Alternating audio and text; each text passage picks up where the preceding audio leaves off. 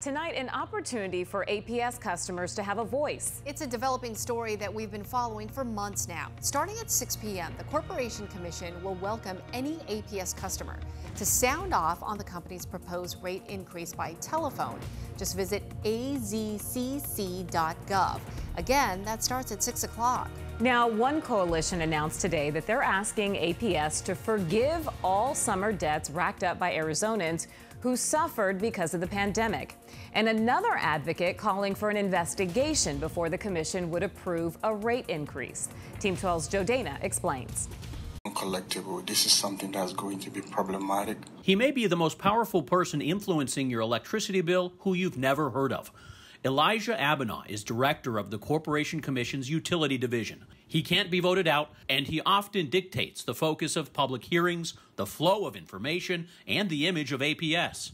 I think that he has been running the show to the detriment of the Arizona public for far too many years. Several key decisions under Elijah Abinah's leadership would appear to be in APS's favor. Abinah agreed to endorse the now infamous 2017 APS rate increase, which turned out to cost power customers much more than advertised, all the while making APS record profits in the process. Abinah also removed public shutoff data from annual utility reports in 2019, only publishing the data after 12 News broke the story. And it was Abinah who edited an independent report to keep negative APS internal survey data from the public and from the Corporation Commission itself.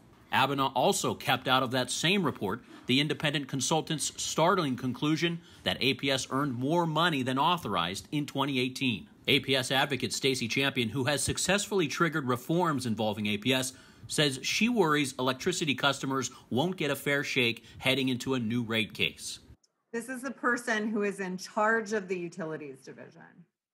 He's in charge of all the staff. He's in charge of how quickly things move and or don't move.